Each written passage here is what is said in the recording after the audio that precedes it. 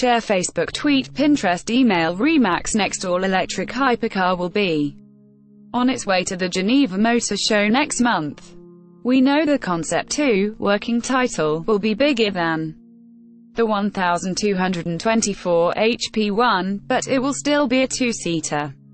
Sources tell Autocar that the new Rimac will get a 120 kWh battery and feature level 4 autonomy.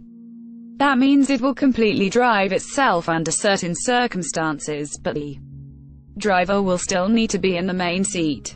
The same sources also said that the new Rimac's target changed when Tesla announced its new Roadster. Otherwise, Rimac Q Monica Macaque said last year that the next car will be a true game-changer, and will have more performance than the 1,224 HP, 1,180 pound FT1, which can get from 0 to 62 miles per hour in 2.5 seconds.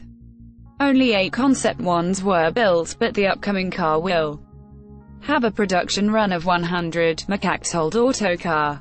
It will also have more range and be more expensive than the £1 million Concept one. We have a lot to look forward to at this year's Geneva show. In addition to the new Rimac, we'll see a new version of the Toyota Supra, Mercedes-Benz C300, BMW X4, the new Maybach and the new Pininfarina HK GT. Stay tuned. Press days are March 6 to 7.